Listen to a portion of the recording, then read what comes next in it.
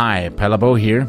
In this episode, you can join me where I arrive to Toronto, Canada with a jet lag and go on air. This episode was first released in December 2017. Welcome to Flashback Friday. I've left Asia On your right thumb. and via Dallas and Washington, D.C. Now 4 fingers of your left hand. I've traveled to the other side of the planet. Now your left thumb. It's got an 11-hour time difference, so that's just about as far on the other side as you can possibly get. Take your glasses off, step back and take a picture. Step back some more. I'm in Toronto, Canada, and I'm now starting a new part of my journey, the American continent. Meet Palabo, a digital nomad from Denmark on an epic journey around the world. At the age of 50, he made a bold decision. He sold everything, his house, his car, his furniture, and set out with a quest to visit every single country in the world, documenting everything along the way. This is the Radio Vagabond podcast. Yeah, no, it's been quite silent on this podcast feed lately. It's partly because now we're on the other side of the Pacific Ocean and starting a new leg of the journey. But the real reason is that I've been extremely busy in my private company, Radio Guru. Everything is still a bit secret. I'm sworn to secrecy, so I can't really tell you in detail what it's about, but I can tell you that I've been producing an international podcast for one of the biggest brands in the world. And that's all I can tell you right now. And then I can promise you that a whole lot is going to come your way in this podcast feed. In the upcoming season, we'll be traveling through North and Central America and a little bit in the Caribbean. Besides Canada, I'll take you to Bahamas, Nicaragua, and on a road trip through 22 states in the US. It's going to be so exciting, and I hope that you'll join me all the way. So make sure to stay subscribed so you don't miss a minute. I've got 6 episodes here from Toronto, and to kickstart this season, they will be appearing in your podcast feed a bit more frequently than you're used to. The reason I'm here was because I was asked to do a keynote on a conference here in Toronto. As a part of Canadian Music Week, they asked me to talk about creativity and how traveling the globe is boosting my creativity. My name is Palabo, and this is the Radio Vagabond podcast. I just got on a tram here close to my Airbnb, and I'm about to go to downtown Toronto for a visit to a radio company. I'm starting by giving an interview on News Talk 1010, and that's going to be exciting. But then after that, I'm meeting the program director. I believe they have around 6 radio stations in the building, and the program director came up to me after my keynote at the conference and said in Danish, "Dag," which is a very, very Danish way of saying hi. And it turned out that even though he is Canadian and has lived here, I think all his life, his parents are Danish, and he could speak a few Danish words. I'll be chatting to him later on this podcast, and his name is Mike. It's going to be exciting to hear his story.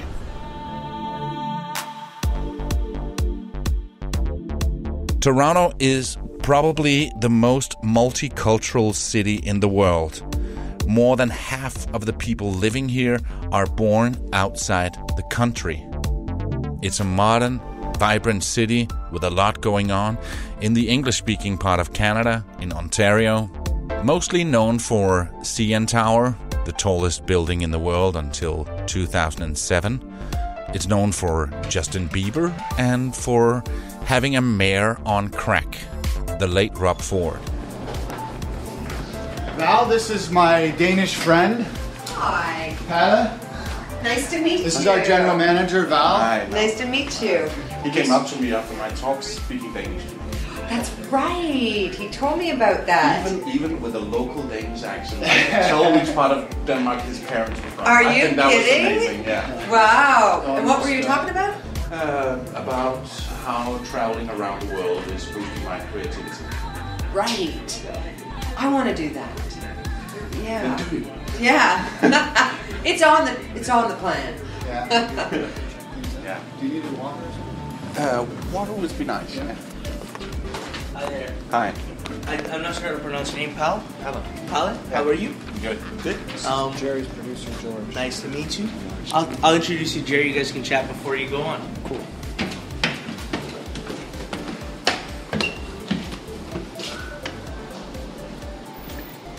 Jay. Hi. Jerry. Hi, Jerry. I've been listening to you. Yeah? Yeah. What, do you want to do a critique on the air? Nope. What, is that bad? No, it's good. I love talk radio like this. Oh, good. Yeah. What's the correct pronunciation of your name? Pala. Palabo. Palabo. Okay, great. Terrific. Yeah. I So, appreciate you doing this. Yeah.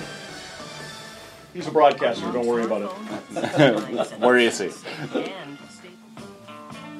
Jerry Agar and Toronto's breaking news, traffic and weather. News Talk 1010. So right now, if you could be anywhere you wanted to be, would it be right where you are, or would you say, no, beach in the south of France just popped into my mind? Maybe it's Florida, maybe it's Guelph. I don't know. Whatever came to your mind, if you could be there, if you could continue your life the way you want to live it, but be anywhere you want it to be at any time, where would you be? What would you do? I'm going to talk to an individual who appears to be in the position to do that. Palais is here with an advertising background. He started in radio in 1985. He's been a morning host, sales manager, station manager, co-founder, co-owner of 10 radio stations in his home country of Denmark. He's here in Toronto as part of his trip around the world, and he was speaking to radio people earlier. I brought him here, not Palais, so you and I could sit around and talk about radio on the air because nobody cares, or they'd be in radio. But so you and I could talk about this lifestyle you've put together. Welcome. Oh, thank you. Good to have you. So now you are traveling around the world, and I'm sure a lot of people think, oh, I couldn't possibly do that. So we'll talk about how you're doing it and whether people really could. I'm sure most people will always think that unless they are rich, they are never financially ready to do what you're doing. First of all, are you rich? No. Okay. No. Because I look at your resume. You started a bunch of radio stations, specialty in advertising, campaigns, etc. So when I read your resume, I thought, well, he just sold everything out and took like $80 million, and away he went. Not really. Not really? No. You are listening to the Radio Vagabond podcast. If you like what you hear, please leave a review in iTunes. If you're listening on an iPhone, you can actually do it right there within your podcast app. And now, back to the show. Okay, that's funny. Yeah. That's great. Yeah. Thank you so much. It's been a pleasure. A lot of fun. Good. Somebody who wants to know if you've been to Bora Bora. Not yet. Not yet. Not yet. Oh, is that always your answer? Yeah. Yeah. thanks, Jay. Thank you. So He is so professional. Yeah. It's pretty great. Yeah. So, this is just the studios that we do. After my session here in Toronto, a guy came up to me and said in Danish, "Dag," which is a very Danish way of saying hi, and that was you, Mike. Yeah. What the hell was that? Yeah, so obviously I'm a guy that works in radio in Toronto, and when I saw on the schedule that there was going to be a Danish guy, it's not often you see Danes in Toronto, and so I said I have to go and see what this guy is talking about, and then I figured as most Danes are familiar, friendly people, I should come over and say hello. And my Danish isn't as good as it used to be. My parents are both born and raised in Aarhus, and I used to spend a lot more time there when I was younger. And of course, when I lived at home, my parents would speak Danish around the house, and so I spoke it more then. Yeah, maybe you should rewind a little bit and say, okay, your parents are both 100% Danish and born and raised in Denmark, and then they moved here. Yeah, so my parents moved here separately. They met here in Toronto. And they were married and had, 2 kids, and, but my parents, all of my relatives remained in Denmark. So when I grew up, I didn't have the same type of upbringing that many Canadians do, where grandma and grandpa are down the street, the aunts and uncles are across the way, the cousins are hanging out. It was just our little family. And of course, we had extended family, in quotes, through other Danish friends that lived in Toronto that my parents knew. And so we would spend a lot of our vacation going back to Denmark to see my grandparents and aunts and uncles and cousins. So it was a different upbringing for me, where I would spend, a lot of time in Europe, which was a very luxurious thing for someone in Canada to do. Most Canadians didn't have the opportunity to go and spend 2 months in Europe for their summer break. And I remember, I would come home from summer break and go back to school. And one of the first assignments we were given when we were young kids in school was you would write, what did you do on summer vacation? And so most of my friends were, I went to this camp, or I played baseball, or I, spent time with my grandparents. And I was writing that, I was in Denmark, or I was in Belgium, and we were eating at these wonderful restaurants and visiting with all these great places. And here's a bunch of pictures from these castles and Legoland and so on and so forth. So it was definitely a unique upbringing. And I think I mentioned to you when we had lunch a couple of weeks ago, one of the bigger challenges for me was, something as simple. When I was in school, parents would pack lunches for us. And I remember clearly sitting at a table with my friends and unpacking what was then a piece of very dark black rye bread with liver paste and cucumbers on top. And my friends looking at me like, what the fuck is that? And they were all eating peanut butter and bologna sandwiches. And I had to go home to my mom and say, can you please go and buy some bologna? And she had no clue what the hell bologna is. It's this made-up meat product that people eat in North America. So is it a bit like Spam? It's kind of like Spam. Yeah, it's the Spam. Yeah, it's like that. And so I had to change. When I was around my friends, I would not be able to eat Danish food, but then for supper, of course, we would eat bœuf melot and frikadelle and things like that. So it was fun.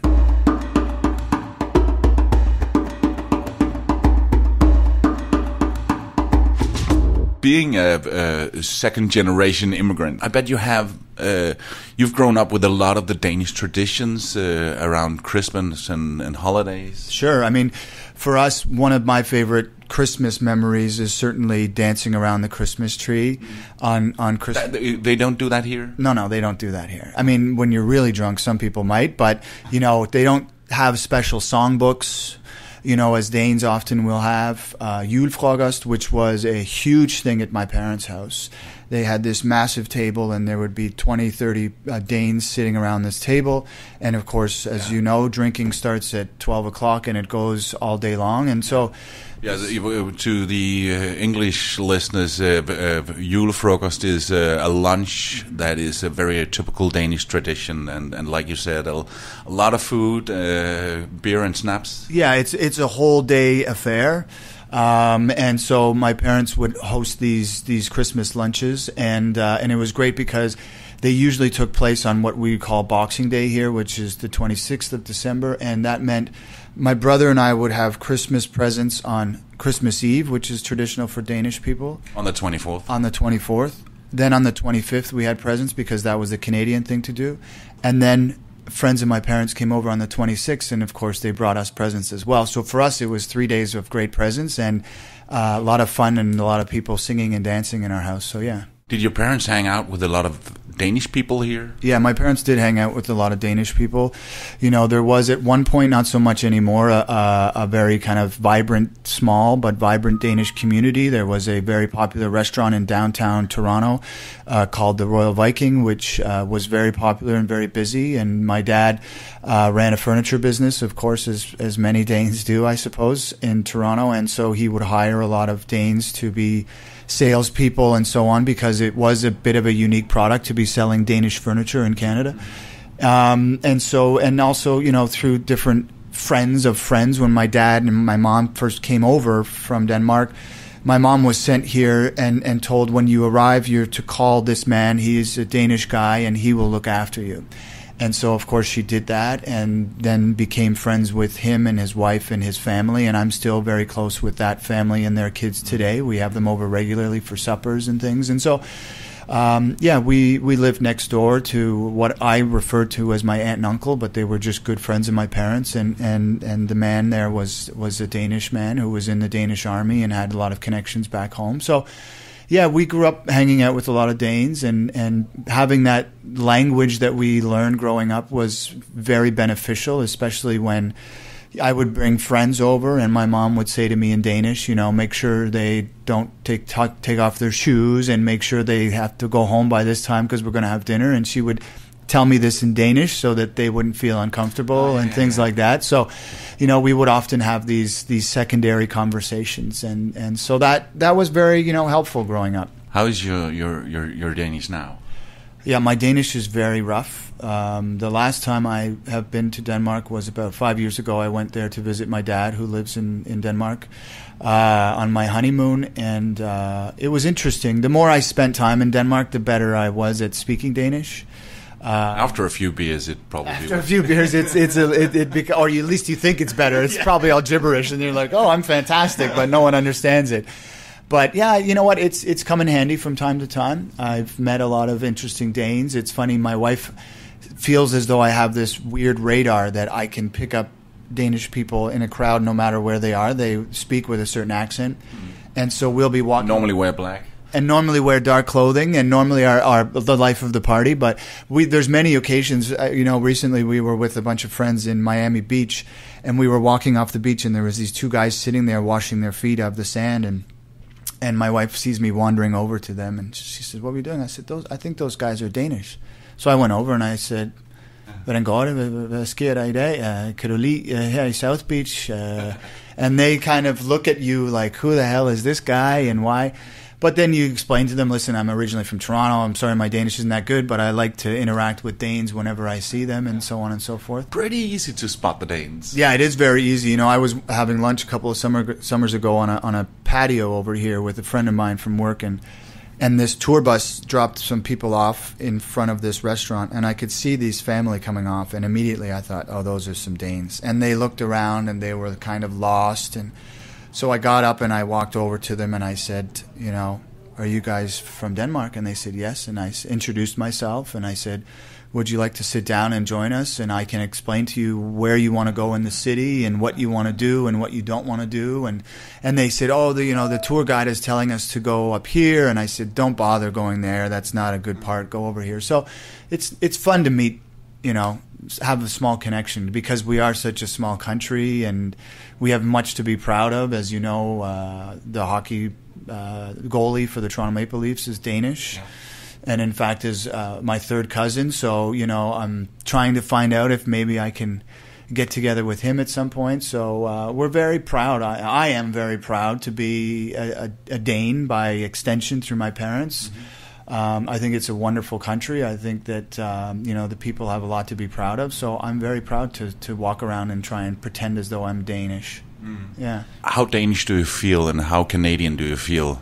Yeah, that's a good question because I argue with my wife about this stuff all the time. I mean, I consider myself first and foremost a Canadian. I was born and raised here, but I do have that sense of pride, if you will, about talking about great things that the country has done.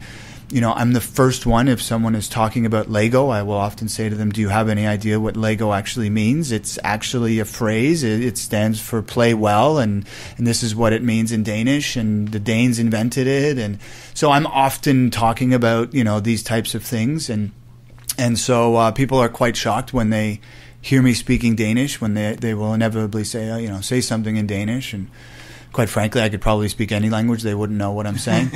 But so to answer your question, I'm definitely Canadian. I don't feel as Canadian as other Canadians do. I didn't grow up playing hockey. I didn't go camping. I didn't eat bologna sandwiches until you specifically asked. Until I was embarrassed. Yeah. But it's funny because a lot of my friends will say, so when, did you play hockey growing up, as most Canadian kids did? I said, no, I can barely even skate, to be honest with you. I didn't have those same experiences. Most Canadians grow up, playing hockey, going to the arena early in the morning. They go to the cottage in the summertime. They go to these camps. They do all of these things. And I never had those same experiences. I bet you played soccer.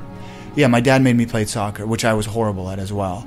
and he wanted me to play soccer, and I didn't.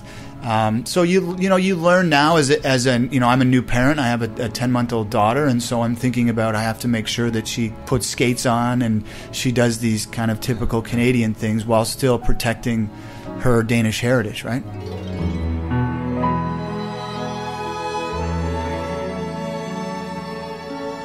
You're listening to the Radio Vagabond podcast. Before we continue, I'd like to remind you that I would be so thrilled if you shared it on Facebook or Twitter. Your parents are now divorced, and your dad moved back to Denmark. Have you ever at some point thought about moving there? Yeah, I had at one point in my life when I was trying to decide what it is that I wanted to do after high school, and my dad was living there, and I had dual citizenship still at that time, and I could go back. And my dad had said, "Why don't you come?" And college is paid for in Denmark, and they pay for you to go to school more or less, and I thought a lot about it, but for me I was in a bit of a difficult phase in my life, if you will. I hadn't fully reconciled with my dad after he left, and I didn't want to abandon my mother, and so on and so forth. So I decided quickly against that route. There's a desperate need for great program directors. Well, see, now's a different story. I'm grown up now, and I have a better relationship with my parents, so I could easily maybe move back there. But I love Toronto. I love the city. Course, I love Canada, and so yeah. Do you think Canada should build a border wall to the U.S. and make them pay for it? No, I think we have too much in common with our friends to the south, and the issue is flowing the other way. But listen, from a selfish perspective, being in the business that I'm in, Donald Trump as president is a wonderful thing. And the late night shows, they're having a ball. Yeah, I mean, it's good for business as it is for us, right? Like, that's what you hope for. Let's be honest. Hillary Clinton would be so boring right now that no one would give a shit. And we all selfishly, I guarantee you, every media outlet prior to the U.S. election said, boy, I hope Trump wins, because it will be an amazing ride.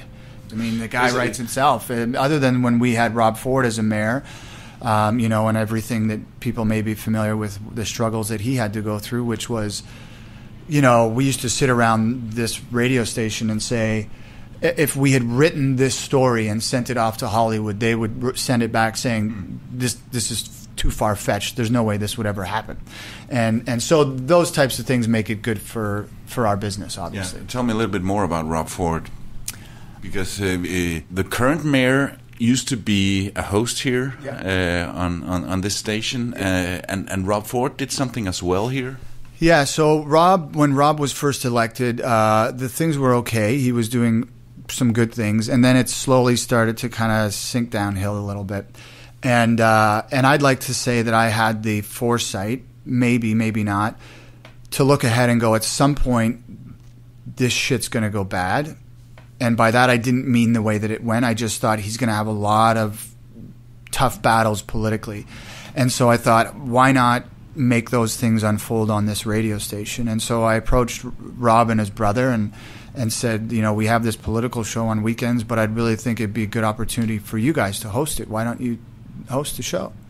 And so they agreed to host this show. And for the first several months, it was really shitty radio, right? Because they were horrible hosts, and all they would do was sit around and go, well, look at what we did this week, and look at what we did that. And it was just a laundry list of boring things. But we stuck with it for the hopes that down the future it would pay off. And inevitably it did, right? When you have a guy that only speaks to the media on the radio, because he stopped talking to the media, and the only time he would speak to the media, so to speak, or speak publicly would be for 2 hours on this radio station on Sunday afternoons. That was a great opportunity for us, because every Sunday afternoon became central for cameras coming in here. They would use all of our tape of him in the studio on the news, and when he admitted to smoking crack cocaine, he had to come on this radio station and talk about it. Was he ever under the influence on air, you think?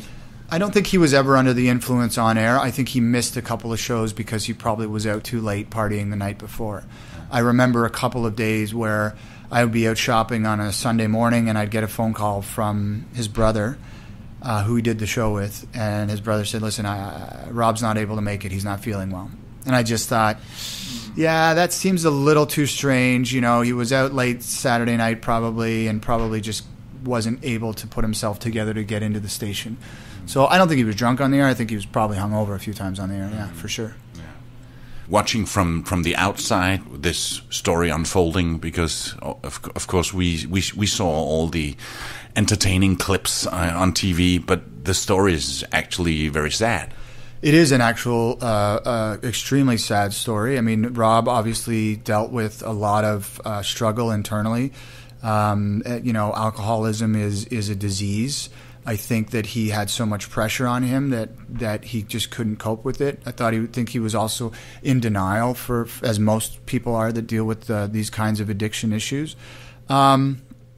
You know, and I think he just, you know, he was probably to some degree, you know, surrounding himself with the wrong people, and so that's ultimately what did him in. And I think part of it was the fact that there was this intense amount of pressure, rightly or wrongly, on him from other journalists and people just constantly attacking. And like I said, rightly or wrongly, he's the mayor. He should be held to a different standard than other citizens are.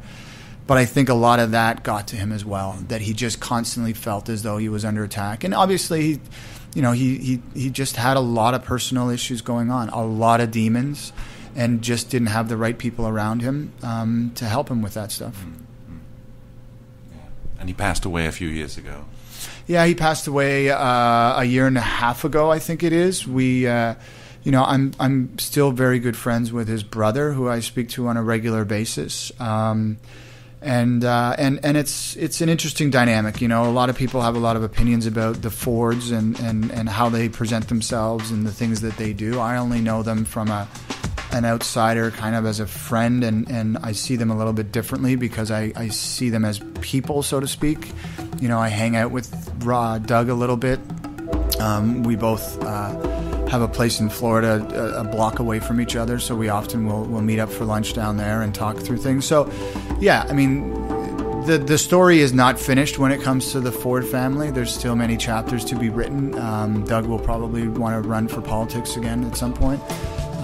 But it's one of the, you know, it's probably the most fucked up political stories that will ever go down in the history of political stories. If you just think about all the stuff that went on and all the different elements of it, it's a banana story. This episode is brought to you in part by Hotels25.com. It's a website that helps you find the best prices on hotels, hostels, and guest houses around the world in one simple search.